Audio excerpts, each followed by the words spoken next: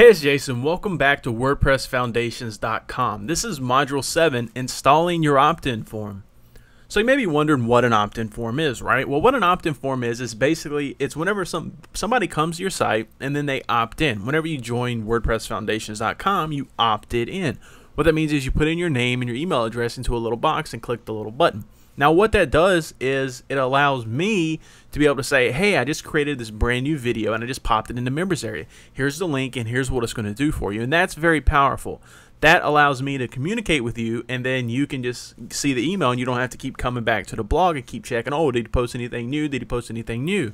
And that's what's really cool. Another cool thing is I could actually just send you a survey saying, hey, I was going to make some new videos for you. What is it that you would like to learn more about? These are just some of the main reasons why we want to have an opt-in form and why I highly encourage you to use one. So inside this actual video, I'm going to just go ahead and walk you through the entire process, including installation, so you'll get a pure overview of how this thing's done.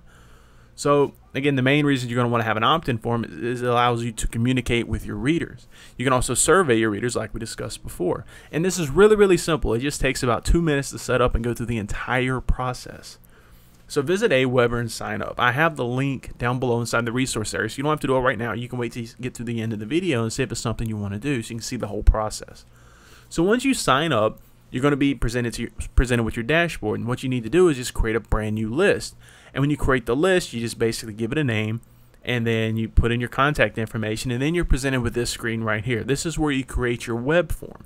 Now the web form is a little opt-in box that shows up on your website, and it's just going to be one small little line of code that we have to adjust. So what you want to do is right here, this is step 1, is you want to choose a template or choose a design.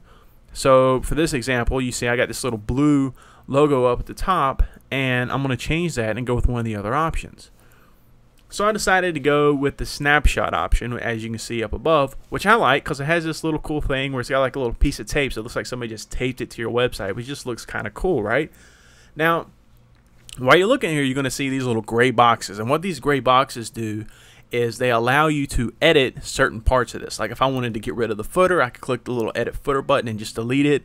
And when I click the button up here at the top, it'll allow me to change what it says at the top. So for example, here I input a header or a headline inside the header that says sign up today for instant access to my free course. So what that does is it tells you what you're going to get. You could put sign up today you can sign up today for my email newsletter so I can keep you informed of my latest and greatest articles or something like that. That way people know what they're going to get whenever they sign up to your newsletter and what's in it for them, right? So save the form and then move on to step number 2. In step number 2, you just give the thing a name and then you choose your thank you page. Now what the thank you page is, it basically is just a page that thanks you for opting in. It lets you know if you need to confirm. With Aweber, they have this thing called double opt-in where you have to sign up for the form and then you get another email that you got to confirm. And once you confirm that email, then they're on the list. Then you can communicate with them and then send them surveys or let them know about some cool new thing you've seen or what you're working on or anytime you make a new article. I recommend creating a custom page if you want. That's what I like to use, but you can use the basic version. It's perfectly fine. So save the form and then you can move on to step 3. Step 3 says who will publish this form to your website. What you want to do here is click I will install my form, and you want to use this little JavaScript snippet. This is just one small little line of code. So what I want you to do here is follow along in real time. Again, the link for Aweber is down below. Just middle mouse click on it or right click and open it into a new tab. Sign up if you want to. And what we're going to do is we're going to pick up from here, and I'm going to show you how to do this live. We just went over how to do widgets, so that we're just going to do this into a widget because that's kind of intuitive. I mean, you probably already know how to do this by now after watching the last video, but let me just go ahead and show you in real time. So just double click that line of text and then copy it and then follow along. Alright, so now we have the code to install our opt-in field. Now what we need to do is go ahead and install it and put it on our blog. So just like last time, you want to go into your dashboard and then under Appearance, click on Widgets. Again, we're going to have to go ahead and create another text widget. It's really simple. You just take your text widget, drag it up to your site, pop it down, you're done. Now here's where you want to right click and paste in your code, hit save, and that's it. Now whenever you reload your main page, over here on the right, you're now going to see your brand new opt-in form. Now in this case, it's taking up way too much space, so what we'd have to do is go back, and you remember in the options you had the option to edit the width. That's where you would change that. Or maybe if you use a different theme, you won't have this problem. But anyway, this is how easy it is. Now all someone has to do is type in their name and then type in their email address, and then boom, they're instantly on your list. How cool is that? Now you can email them, tell them, hey, I just posted this new blog post, or you can say, hey, what is it that you want to learn most about right now? That way I can help you, you know, whatever. Have fun with this, and I'll see you soon.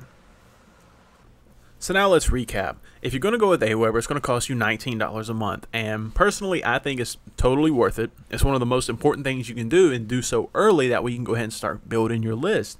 Because this is one of those assets that grows over time that we talk about within the Blogging Mindset course.